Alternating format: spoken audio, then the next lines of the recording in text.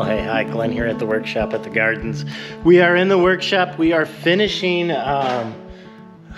finally finishing. It's kind of funny. I looked back and there is a video, I'll put it in the description, about putting the post assemblies together.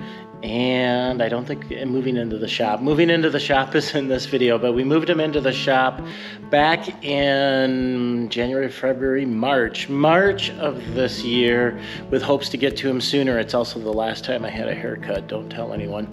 But we are, yes, believe it or not, we are finally getting all of the knee braces installed. And so I've got that one already done, and all that's left is the fasteners on this knee brace and the two ears going into the tie beam.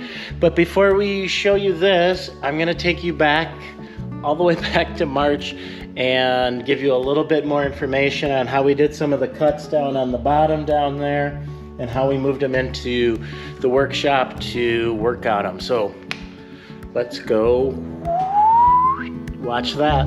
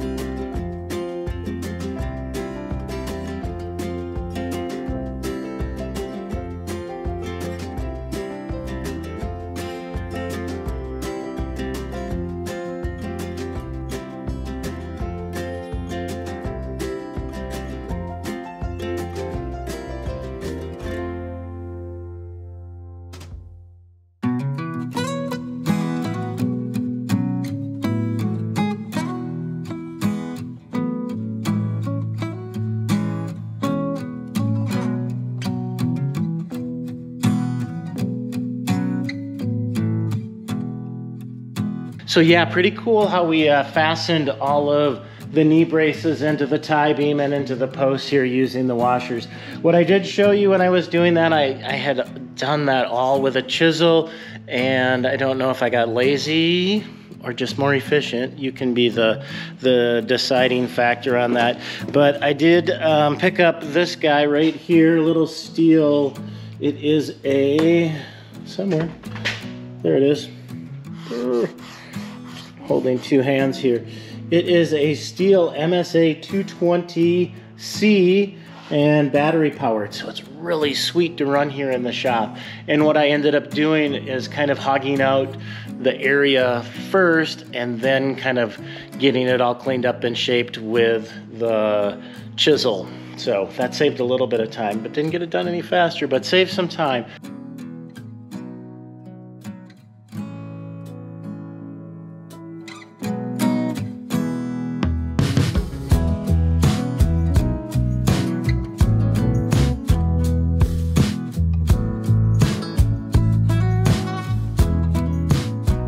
The detail with the bridge washer is that I used a big speed bore, 2.5 inch, to flatten it off. If I didn't, these washers wouldn't have a flat surface.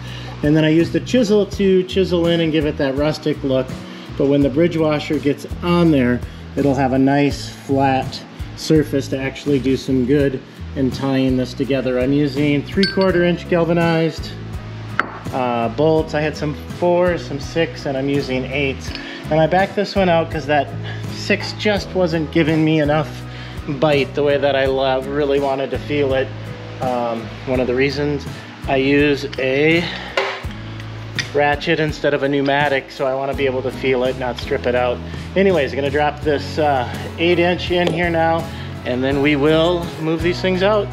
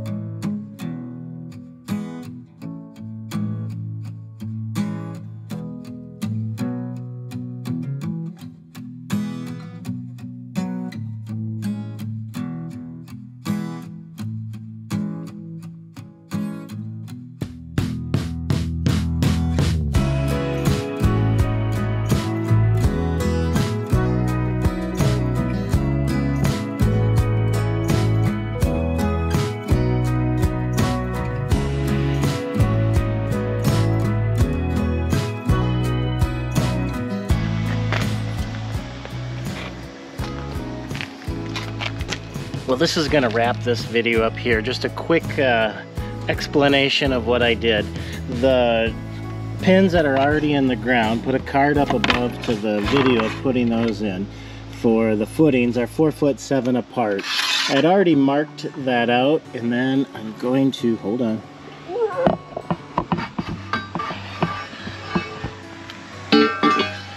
Pull my bracket off. I'd already had that marked on here. I just did another mark and then transferred that to the bottom and did a line so I know where my footing connection is going to come through. Then I used the speed bore, which is a 2.5 inch, same as for the top. 2.5 inch speed bore, and went in there. That's just going to give a nice area for the nut to sit.